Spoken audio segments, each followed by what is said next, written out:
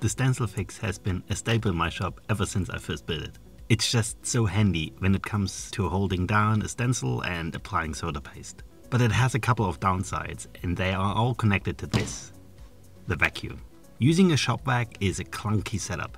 Not everyone has the space as I have, and even then, it means I can't put anything where the vacuum goes. I also need to set it up every time I want to use the Stencil Fix, and it is a bit cumbersome to set it up. The hose prevents me from being able to rotate or rearrange the box to get a better angle for applying the paste. It's also hard to move the stencil once the vacuum's turned on, meaning I need to align the stencil without the vacuum, hold it down, and then turn the vacuum on. That's usually pretty fiddly, but often misaligned. Honestly, it's good enough, but I can't just let good enough be. But do I have the fix for this?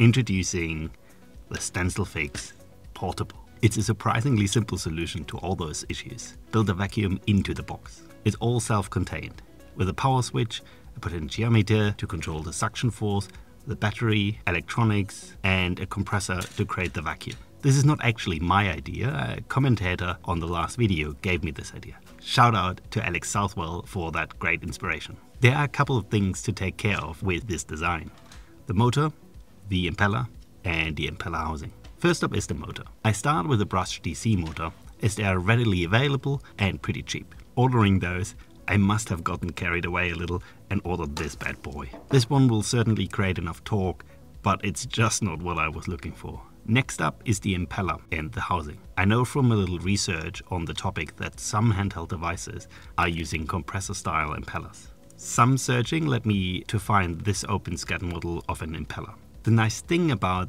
these kinds of models is that I can easily tweak some of the values to adjust the model to what I need. The downside is that I will likely never really learn how to use it properly. The user interface seems to actively fight me, and I'm a bit too used to the workflow of Fusion and the likes. Anyways, after exporting the mesh, I can now import it into Fusion, transform it into a body, and then add some features. I also need a housing, basically a way to separate the low pressure area from the high pressure one. Looking at compressors for cars, they tend to use a ring or torus around the impeller into which the blades push the air. And this is my attempt at recreating that shape. Again, the idea is that the air is pushed outwards into the toroid and then pushed through the only exit of the housing. Turned out a bit teapot-like. Here we go. I cleaned up the parts and they're ready to assemble. I already wired the larger of the two available motors and pushed it into the housing.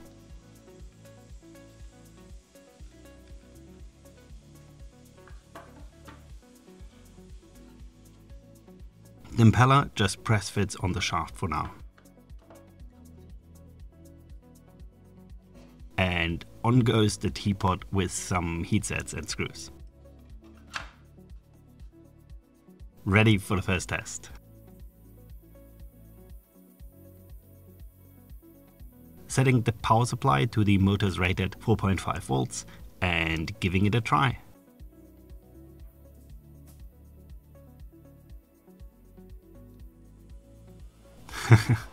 As expected, nothing really happens. The setup doesn't even engage the springs, not to mention create a vacuum strong enough to hold the stencil in place. It does move some air, but not a lot. But all is not lost. There's a lot I can learn from this. First off, I need stronger motors, and they need to be more compact. The obvious choice here, I think, are brushless motors. I'm also not at all convinced that the teapot is the pinnacle of design. It creates this really hard to print edge in the torus, and the design is constrained by the air that can be moved through this pipe. Not sure it really is a concern here, but it doesn't feel right. Focusing on the first point, the motor. Taking a look at the shop where I got the LiPo for this project from, it's pretty clear that those motors are not quite the right size for what I had in mind, and really also not the right price range. Next up are drone motors. That's more promising. Many compact motors and especially many with high RPM, which I think I will need. These kind of motors come with a kV rating, a number that specifies how much RPM we get per 1 volt. A 1000 kV motor will spin at 1000 RPM when driven with 1 volt. or at 10,000 RPM when driven with 10 volts. Motors with lower kV rating and therefore lower RPM trade the RPM for torque. My gut feeling is that I want a lot of torque to maintain a high enough vacuum. So I'm looking for a motor with low kV rating that runs off 3-cell lipos, like the ones I'm planning to use. Now on to the second issue, the impeller housing. Many of the impeller designs I was looking at try to push the air somewhere, for example into an engine. But in my case, I just want to expel the air and create a vacuum. So all I need is a base for the motor to rest on and an upper chamber to contain the vacuum. There obviously needs to be a gap between the upper chamber and the base for the air to go somewhere. So here's what I came up with. These fins are not strictly necessary, but man do they look good. The motor just screws on the base and the upper chamber goes on top of it and held in place with screws. That's a promising design, which I'm going to iterate on. Okay, let's take a quick look at what I hope is the final CAD. First comes the base. Here's where the motor mounts onto, and here's where the perf board for the electronics is mounted on. This hole gives access to the USB port for the microcontroller, and this hole is for the rocker switch turning everything on or off. And that's the lid for the battery, so that I can add or remove the battery once everything is assembled. There's also a retainer for the pot with a printed thread and a knob that goes over the pot. On goes the lid, which comes in 2 parts, and I show in a second why that is needed. Then comes the motor and the impeller. Looking at a cross section, the impeller is held in place with a hex nut that can only be screwed in with access to the motor, as I need to turn this part here. And this is ultimately the reason why the lid comes in 2 parts, as it would not fit over the impeller. Next up is the top section that holds the vacuum. There are 4 screws that go all the way down and hold everything in place. And this is where the springs go, and the rest of the assembly is almost exactly like the previous version of the Stencil Fix. First, the lid. The only change here is that I removed the outermost line of holes, as the stencil I get from JLC PCB is a bit smaller and would not cover these holes. Next up is the stencil lifter, on which the stencil rests, and that is pushed up by the springs if no vacuum is present. And finally, the PCB is held in place by the PCB holder. This is something that I designed specifically for a PCB, so that the PCB nicely fits in and is held in place tightly. And that's all there is to the design. For the electronics, I want to keep it simple so that everyone can build this with not much more than a soldering iron and maybe a helping hand. The motor is a brushless motor with 3 phases. It can no longer be driven by a simple voltage source like a battery. I'm using one of those instead. This is an electronic speed controller, or ESC for short. Normally drones use boards with 4 ESCs on them, but you can get them as single versions like this one. Just make sure they work with the type of battery that you want to use. 3-cell LiPo in my case. The ECS takes in power and a control signal and outputs 3 phases. These phases are timed precisely to magnetize the coils in the motor in a way that makes the motor spin. The control signal is the same PWM signal that is used for hobby servos, which is really handy as pretty much any microcontroller can create such a PWM signal. However, I want to control the speed of the motor with a potentiometer, so I will need a microcontroller to read in the pot's position and translate it into a PWM signal. This board is pretty compact and doesn't come with many features. Ideal for this project. It's also a Raspberry Pico 2040, which is a welcome change from the usual ESP32 boards I'm using normally. The board runs off 5 volts, normally supplied by USB. I need to convert that down from the battery's 12 volt. I'm going to use this little buck converter, as it works with a wide range of input voltages and as it's pretty compact too. Here I have assembled everything on a small perf board. It's not the prettiest, but it holds everything together and everyone should be able to build this at home with minimal tools. One day I might get into crimping my own connectors, but until then I have to live with soldering these cables directly onto the pins. Let's hook this and the ESC up to the battery and connect it to the rocker switch.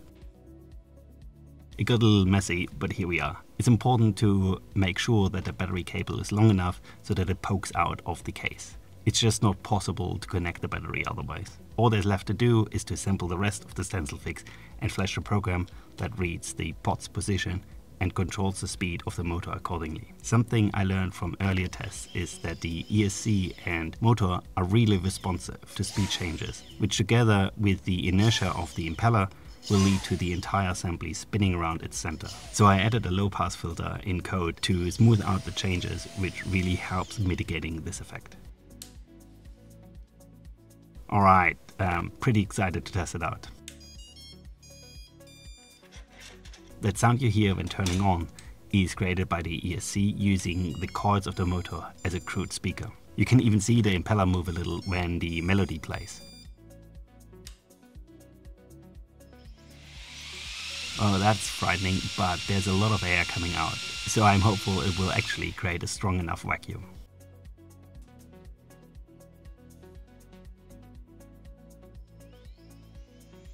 Oh yes, the stencil gets pulled down pretty quickly, which is much better than I was hoping for.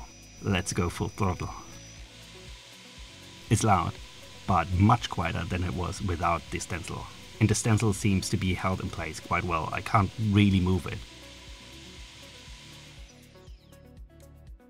But let's see how practical it really is.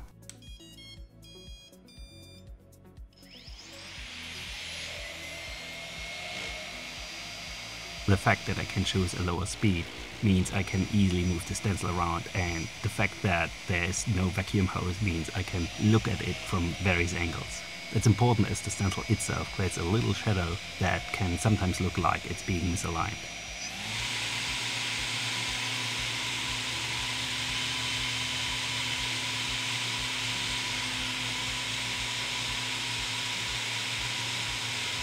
Now for applying the paste.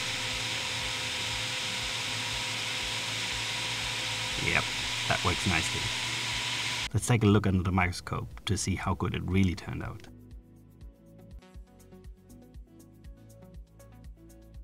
That's awesome, near perfect as far as I can tell.